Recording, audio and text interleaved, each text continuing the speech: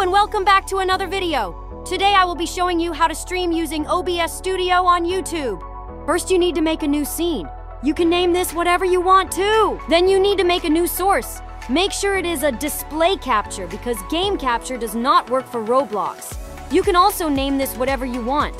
You can also choose whether you would like your mouse to show. Now go to settings and go to the section streaming. Make sure you have YouTube selected.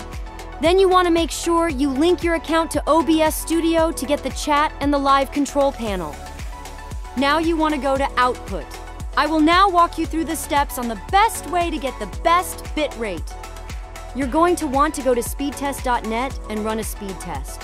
I'll put an example of what the results will look like up. For now, we will only be looking at the upload speed.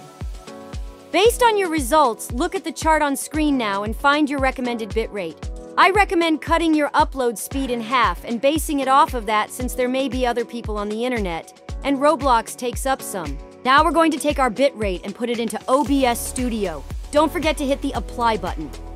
Now we're going to actually create the stream. Since you logged in before, there should be a manage broadcast button. When you click that, a menu comes up with settings to create your stream. You can put your title, description, change it on and off from not for kids thumbnail, schedule it for later, etc. If you're scheduling it, click Create Broadcast. If you want to go live right now, click Create Broadcast and go live. The last option is to make the stream in YouTube and then just click the Start Streaming button. Thank you for watching. If you would like a tutorial on how to add a chat, subscriber count, and view count into your streams, let me know in the comments. Bye now!